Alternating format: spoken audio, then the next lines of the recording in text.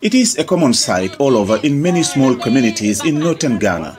People living with impairedness, abandoned and typically left on their own at home to fend for themselves. And their situation is no imaginary tale.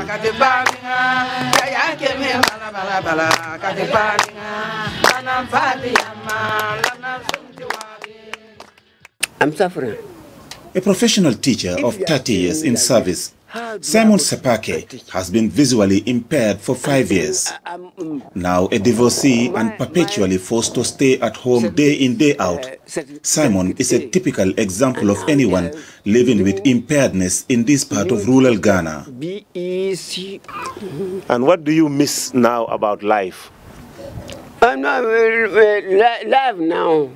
I can't say anything because I'm blind. What do I say? I can't say anything. So far, my future is gone. Having missed classroom for the past 3 years, we decided to travel with Simon to his old school to demonstrate to us his teaching skills. You are now students. 10 plus 1 minus 2. Oh, you're asking me a very difficult question. I don't know that. Okay. 10 minus 1 plus 2. 10 minus 1 plus 2. That's 11. No, you are wrong. Oh, okay. What is the right answer? The right negative 11. Oh.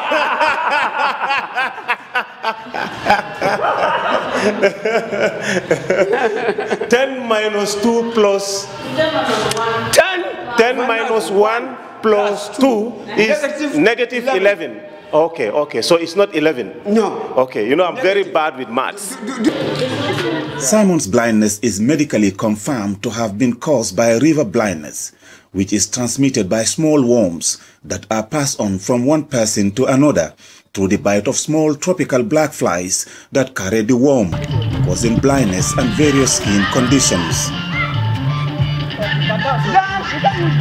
River blindness disease broke out in northern Ghana in the 1980s when black flies invaded the region. And up till today, the black flies are a big nuisance to the communities, although Ghana government health officials have said the flies no longer carry the parasitic worms that cause the disease. But the scars can be seen all over. We traveled to Arigo village, some 60 kilometers from the Upper East regional capital of Bolgatanga. Here, in every household, there is more than one permanent visually impaired person. Many of the river blindness victims here have been living with impairedness for more than 20 years now. What is this village? This village is Arko. Arko. Arko. Ah, okay. Yeah. Thank you. Nice meeting you. Nice. What is your name? My name is Kazone Sylvester. Sylvester? Yeah. Ah, okay. Nice meeting you. I mean, we're here to look at the problem of people with blindness. Okay. And we're made to understand that this place there are many people who are visually impaired, who cannot see, and some of them have been living with this condition for years. Yes. So we want you to, take us around to see the houses where, these people are, and then also if you can tell us how many of them are. In this village, how many are you? Our population? Yeah, what is the population of this village? Was more than 3,000. More than 3,000? Yeah. Wow, okay. And then you want to take us around, yeah? Okay. Okay, then let's go. Thank you, sir. Thank you, okay. Yeah. And now we are going to the... Okay. Here too, I have 2 women, that's my mother's, they are blind. 2 women? 2 women. They are blind? They are blind.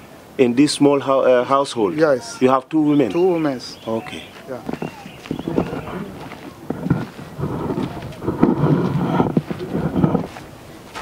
This house, there is a blind man here. There's 2 blind men is there. Uh-huh. Yes. Here too, 2? 2. They are all men or women? Men. They are all men. They are all men? Yeah. And some of these people, how long have they been blind? One blind somewhere 10 years back. One is 4 years now. And the condition of the visually impaired, especially the aged, is nothing to be proud of. They are marginalized and left alone.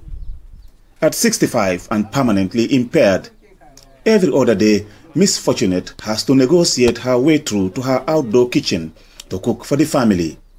She lives with her junior brother, who is also permanently impaired.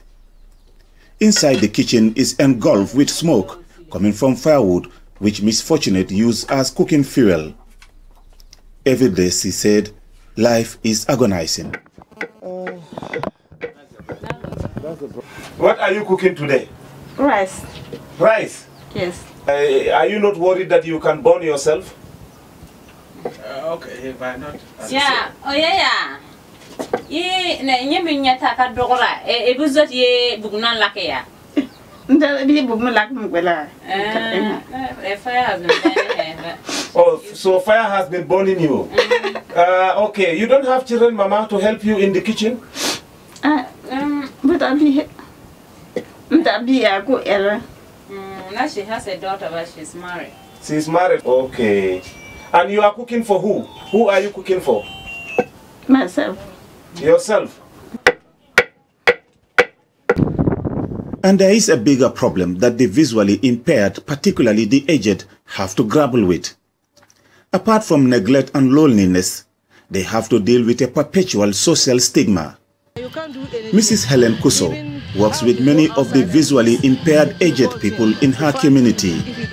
She says ignorance about river blindness related impairedness is so high that people run away from victims, believing that they are witches or cursed for doing something wrong in life. You don't have you don't have anybody to sit with. If you don't have children, they will always go away. Even if you have got children and they are far, nobody will sit near you. You can't get somebody to talk with.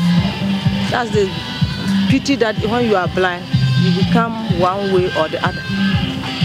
If somebody is just coming to you to do something, you know, if they give you good bowl with food, you can't see. So at times we feel it. And with all the difficulties visually impaired people are going through in many of the rural communities in northern Ghana, there is little support to improve their situation. Miss Charity Bokari, a social activist and a native of Nangondi in northern Ghana, who has lived in Canada and other Western countries, but has now returned to work with her people, says more is needed to uplift the situation of the visually impaired. Onco disease or river blindness has really come to cause a lot of havoc to both young, old, women. Some people, their wives have divorced them. Those men married, their wives have divorced them because they can't see and they can no more handle them. And their wives are so traumatized that they can no more take that type of trauma in them. So now, what do you think these people need most? They need counseling. Counseling to let them have to cope with situations, and then to lead their life. Indeed, much support used to be rendered to river blindness victims in the 1980s and 90s. According to local people, during the epidemic period, a UN program for the elimination of onchocerciasis in West Africa used to constantly spray their communities to kill the black flies.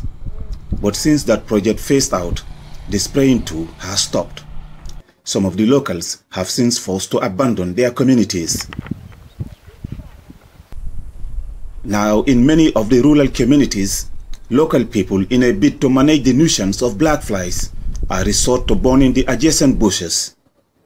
But this too comes with a devastating consequence on the environment.